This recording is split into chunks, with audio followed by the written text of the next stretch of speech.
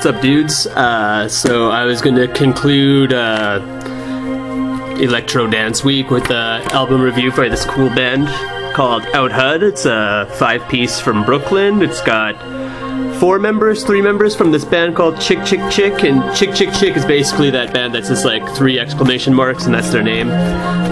Second album, first album with vocals, 2005, Kranky Records, and I've talked about Kranky several times in the past on this channel. Kranky's a good source for like weird atmospheric music and kind of chill ambient stuff, but I guess sometimes they put out weird electronic dance stuff like this. These guys dabble a lot in dub, a lot of electro, a lot of house pop and neo-disco, a lot of analog synths and bouncy rhythms, witty lyrics. They have a very good sense of humor about them. You can tell by their song titles. Some of the song titles are like, what's the long one?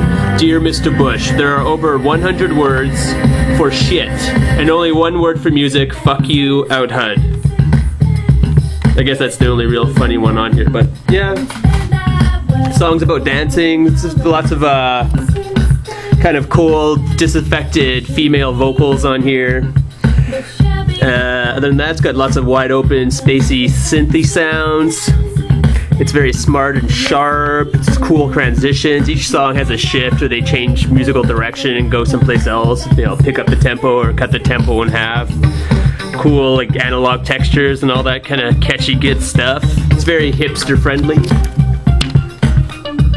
I've played the CD quite a few times on my Saturday night gigs. These are the dudes right there.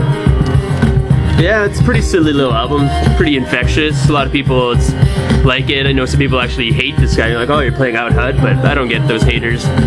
Yeah, cool little group. Brooklyn, New York. Keyboard riffs, girl vocals, distinct sound.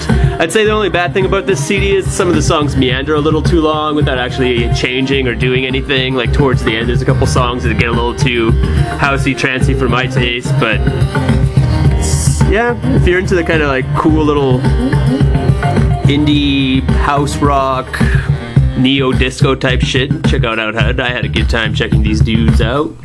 I think they broke up. I read somewhere that they broke up, so this could be their only last album. The album that came out before this was called Street Dad, and it was pretty much just instrumentals.